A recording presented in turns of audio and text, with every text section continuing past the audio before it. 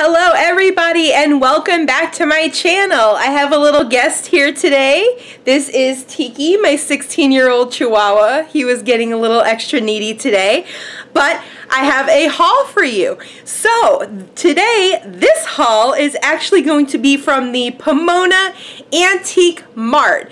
The video, I did the shop along, I uploaded it last week, and this is the haul. It's probably going to be a short one, but I hope to have 2 videos out for you this week. The second one is actually going to be from the Pomona Collectors Fair, which is right outside the Pomona Antique Mart. It's every 2 months. They do take a break in the summer, like the Palm Springs Market, and there were some cool things there. It was a little bit slow, but it was nice. So I might actually have 2 videos for you this week, but let's get into the haul.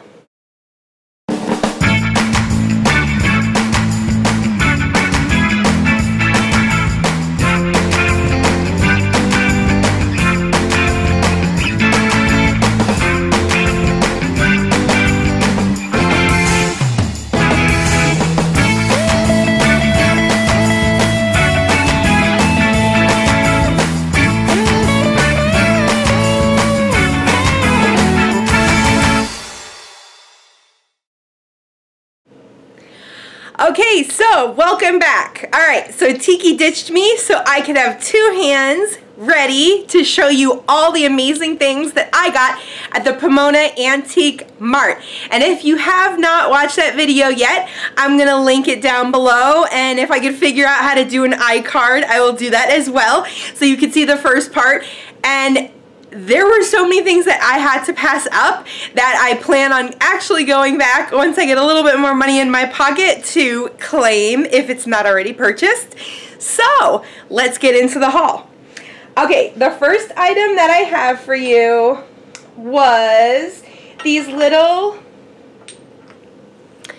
ceramic, there you go.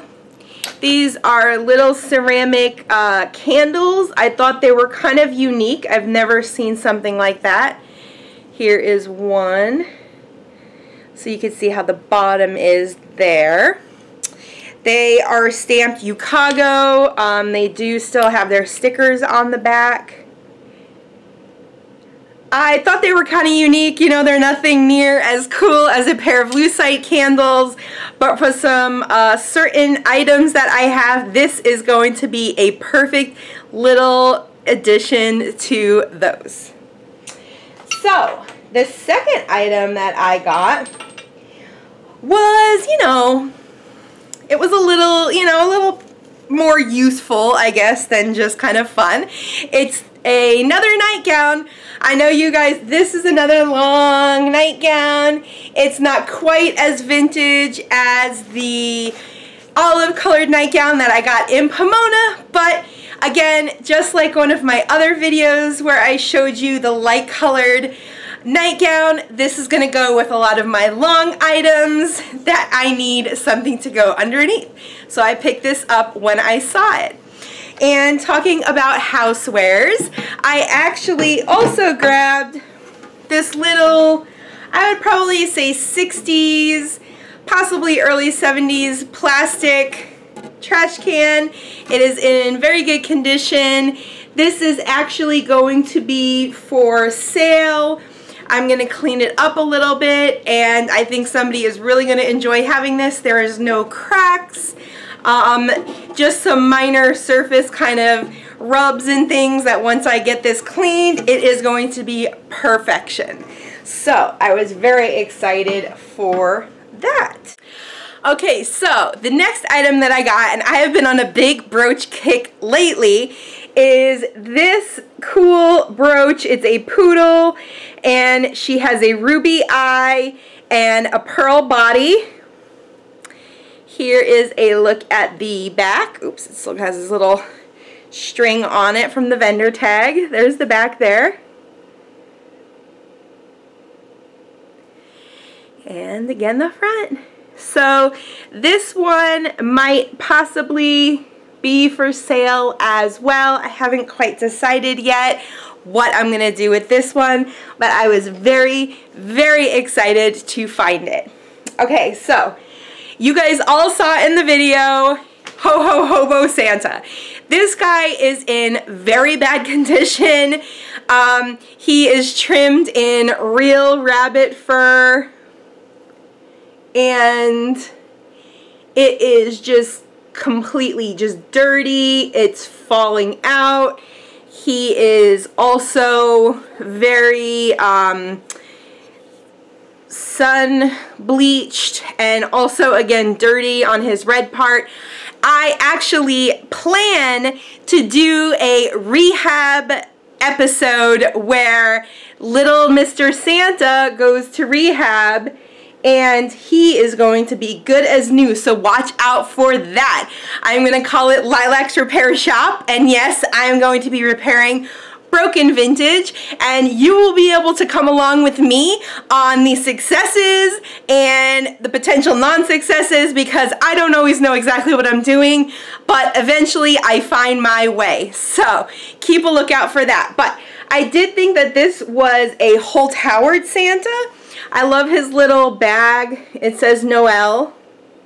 He is actually a 1961 Napco item. He still has his sticker. I snagged him because I didn't want him to go to waste, and I knew that I could give him a new life and make him look brand new and fresh again. Okay, so are you guys ready for some glowy glass? I have for you this gorgeous Amberina Ellie Smith Moon and Stars covered candy dish. It is absolutely gorgeous. There are no chips or cracks in it. It was $50, but for collector's price, that's not horrible. And, you know, I kind of, I might have treated myself because I absolutely love Ellie Smith Amberina Moon and Stars. I'm trying to slowly collect everything, even though it is not always as easy as it seems. I definitely was excited to add this piece to my collection. You can see the cadmium glowing there. And then to go with the glowy Amberina, oh, it's wrapped around there, I got myself a set of glowing uranium glass wine glasses, sorry. There you go. They have the hand etched detailing there. They are absolutely beautiful. They definitely have a lot of glow in them, and I was very excited to grab these. This design just glows so cool. I can't wait to put a drink in it and see how it looks that way. But I was very, very excited to pick these up. I think they were about $6 to $7 each, so not terrible. And I absolutely am so excited to have a growing uranium collection. One of these days I have to plan a nice Zoom party where all of the uranium lovers can get together and have a little soiree in their blacklight settings. Okay. So, one thing that you guys saw that I found, and I'm actually going to plan on doing a separate segment where I go through all of these a little bit more specifically, because not only did I find these technique books. This is the Technique of Barbara Schwinn. She is an illustrator. I also found the Technique of Jay Clymer. This fellow was also another illustrator. And all of these books are Art Instruction Inc. from Minneapolis, Minnesota, and I think they're from 1956. But you guys, look at this. I found the entire 7-book course for the art instruction, and I'm so excited as a graphic designer and as an artist to open these up and check them out. These were bundled up really, really tightly. I paid $23 for this set of 7 books, which was an excellent price. They were bundled so tightly, I don't even know all of the titles, so you guys are gonna see this with me. I didn't want to cut it open until I did this video, so let's see which books that we have. And again, it is the full set of 7. Okay, the first book is the basic drawing book. And I am actually, after I go over these quickly with you, I'm gonna do a quick video inserted where it basically just kind of flips through these and you can see them a little bit better rather than me holding them up. Okay, so the second book is Drawing in Ink and Wash.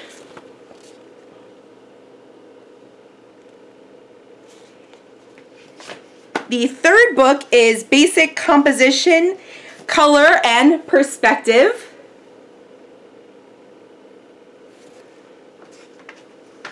I love even just the graphics on the front. Okay, this one says Important. This is advertising layout. Oh my god, I cannot wait to see this, you guys. Like I said, I'm a graphic designer and this is right up my alley. I cannot wait, but I was reading this giant Important label, so let's read it together.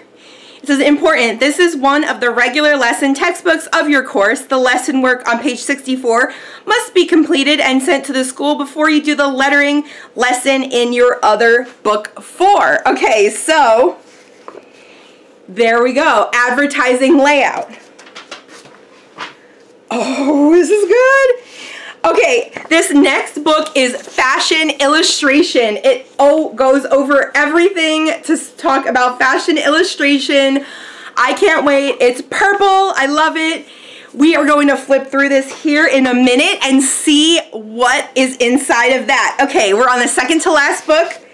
Oh, okay. Color Harmony. Oh my gosh, yay! This is going to be speaking about all of the popular color combinations from the mid-50s, I am sure. I am so excited to get into this one. And the last book is The Human Figure. I'm sure this is going to be a lot of life drawing. It's going to be understanding the human form. During school, I did do 6 months of life drawing, so a lot of this, I'm sure, is going to be very familiar to me. Oh my gosh. Okay, so I also discovered that they have a separate commercial art course book series that I want to track down now, again from Art Instruction Inc. in Minneapolis, Minnesota. So if any of you guys come across the textbooks, message me and I will probably be interested. Okay, everybody, I'm going to flip through these books with you. So this is a really cool letter. It basically talks about how they pulled all of Barbara's original artwork from her advertisers and printed them in this book, and they were basically just excusing their printing process for potentially lessening the beauty of her work, but I think it was pretty accurately depicted. That's Barbara Schwinn herself, and that's her at her desk and her daughter modeling. And when you go through this, there are just so many great photos. I love the layout of each page and how they incorporate the art. They definitely give you, like this, the step-by-step from photo to sketch to final product and what it looked like in print. I am just obsessed with this. I love her style of illustration, and it's just so feminine and so 50s. So I guess she also was an illustrator for 17 magazine. So it's pretty cool to see some of that artwork and her thought process on how she got there. So I definitely was excited for that. This is some of her portrait work, some of her advertising work. Loved this final spread. Oh my god, I was obsessed with it. Alright, the next one we have is the J Climber. And yes, I was in my car on my lunch break trying to do double duty film this, so that's why the background is a little odd. So this basically talks about, again, that this is a great work and please enjoy this book. There's the artist himself. Now, this artist seems to do a little bit more realism based in history and a lot of animals. There is a whole section that you see here on the animals that he painted for different advertisements, articles, layouts. That is a great photo, or painting, sorry. Beautiful horses, I believe that was for Chrysler. Some studies on bears. And you see there one of his paintings.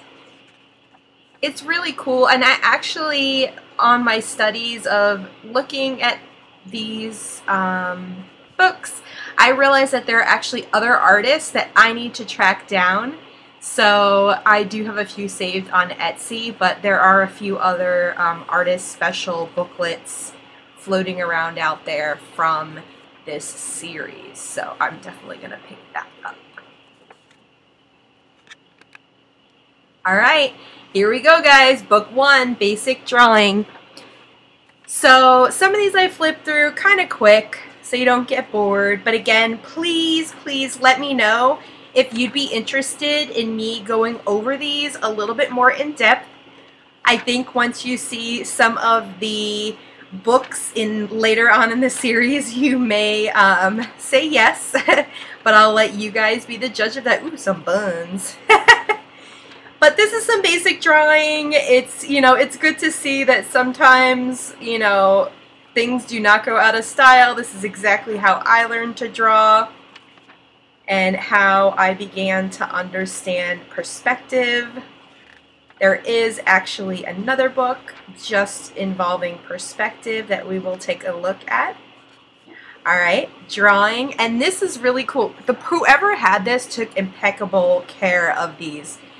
There are still the original inserts and additional supplements that were sent out to them that were not in the original book that I was very excited to see. Some breakdowns of opaque wash and things like that for painting. This is a little do-it-yourself corner square there so that you can have your square corners when you're creating your art. And again, one last supplemental insert on pencil and crayon technique.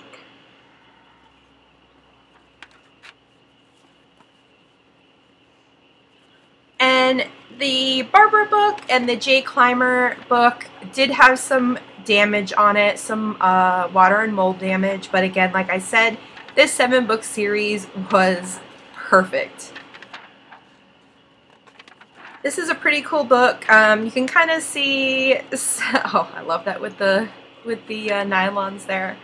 But you see some of the studies and how in the 50s they interpreted human form and settings in a mid-century way in the style of illustration. And again, it goes over some things that do not go out of style.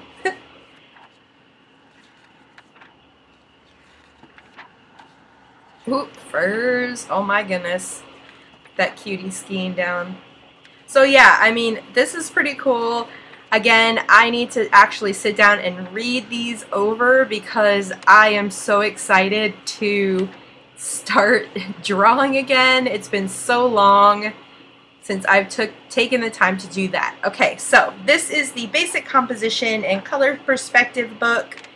Again, this is something that I remember learning in school, in art class, and basically just kind of understanding perspective. Oh, look at that. I guess after they got their own little square, they didn't have to cut it out of the paper. So this is going over some mixed colors, some color combinations, and how that incorporates color composition.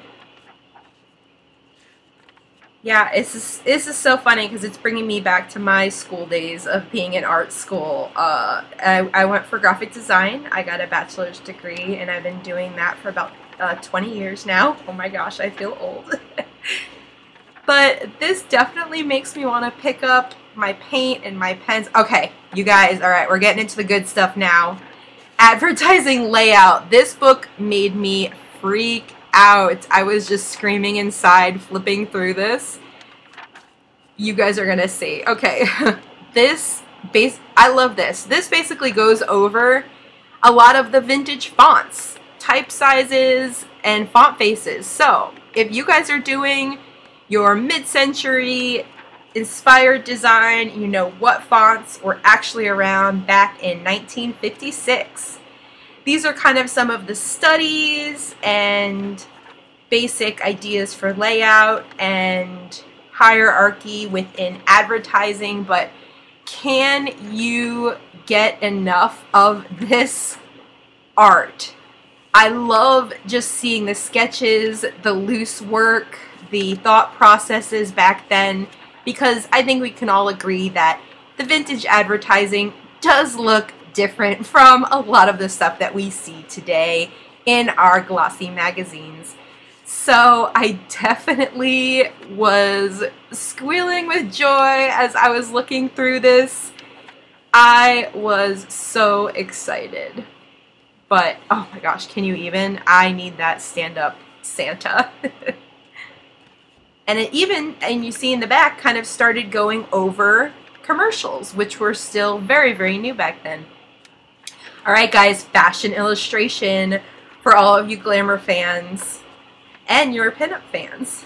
So this goes over some hand gestures, drawing legs, shoes, draping of cloth, and movement. This is another good book. I think this and the advertising layout might be good. Look at all those collars and sleeves and skirts and pleats and patterns and textures and fur and accessories. I'm gonna go on and on. I mean, can you even begin to start drooling over all of this? And this is not even getting into the education of how to draw it.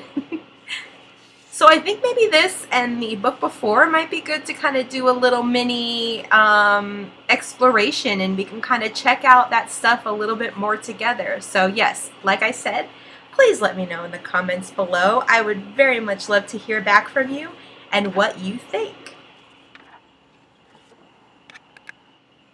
Alright guys, we are almost done. We only have 2 more books. This was cool. It was a order form for the items that they would need, and the pricing, again, impeccable condition. I don't know if this person didn't do a good job in school or they were just very, very clean and careful. So either somebody ordered these books and did nothing with them, but I doubt that because I actually saw some paint on the cover of some of the artist's special books, so they were working.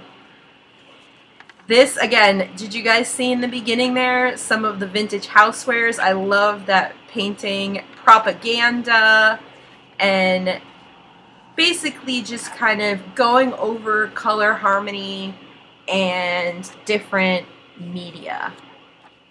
So as you see there, you're painting in watercolor, painting in gouache, inks. This color chart was amazing. I think I may need to scan that and frame it. Alright guys, last one. Ooh la la.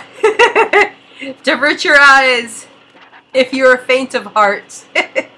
So this basically goes into the human figure. As you can see there, the gentleman is looking like a Ken doll, which is fine. That's kind of how I drew it back in school when I was a shy youngster. I hadn't seen the things that I've seen now. So yes, this is a great book on drawing the form, the female form and the male form. And again, it goes into some of the things that they spoke about. That RCA Victor ad was amazing. So it kind of goes over some things in the beginning that were recapped in the previous books, and definitely more in-depth on the actual female form. These are great, even if you do pinup modeling for inspiration, ladies. Oh, I love it. Okay, so welcome back. All right, so I saved the best, well, it was all pretty good, I gotta say. This haul was all pretty good, but some of the best for last, because I'm a sucker for PIXIES and lusterware. So I saw, you guys saw it at the end of my shop with me video, is this lusterware PIXIE wishing well. It says drop a coin and make a wish. It has the little lusterware PIXIE on there with his flowers. You could see there, that is where you put in the coin and make your wish. He does not have a stopper, but that is very, very easy to replace. At a Lowe's or Home Depot, they have stoppers you can find, but I've seen a couple of different versions of this little PIXIE guy. I believe this is a left-in. I believe this is left-in. If I'm wrong, I will insert the text now that I know how to do it. But this little guy is actually the one where his whole body and his hat is lusterware, but his face is not. I have seen some where the whole body, hat, and face are covered with lusterware, so sometimes it mutes out his little features, but I snagged him. I love him. I think he's adorable. His flowers are completely perfect. He is perfect. He's never been mended at all, and I was super, super excited to find lusterware PIXIE stuff, but oh no. He had a sister, you guys. Okay, so you ready for the last item of this haul? Yes, it is. It's a Calvin Originals PIXIE. Look at this little girl with her little winking eye and her handkerchief. And she's got all of these little flowers. They are all perfect. And the little spaghetti accents here.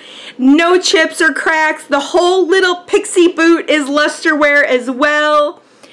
It still has the Calvin original. Okay, I want to make sure it was right side up. It still has the original sticker on the bottom, and I was very happy to see that inside it looks like they never put a plant in it. There is no crazing or anything. She was $18, and I was very, very excited to take her home. Okay, so I hope that you guys enjoyed the haul. Sorry that it's getting a little late and the lighting is not great here, but I am still trying to track down some good options for lighting me when it is not daytime. Being that I do have a full-time job, sometimes that can be tricky. But thank you guys so much for sticking with me. Thank you guys for watching the haul. And stay tuned, because like I said, I'm going to plan on giving you guys 2 videos this week. The second video is going to be a short shop with me and the haul from the Pomona Collectors Fair, which is every 2 months. It is right outside the Pomona Antique Mart, which is where I got all these amazing things from. So if you guys take a trip out there, you can visit both in the same day, because it is a fairly small collector's market, but it is definitely worth checking out. So remember to like, comment, subscribe, hit the bell notification, and thank you guys so much for joining me. See you later. Bye.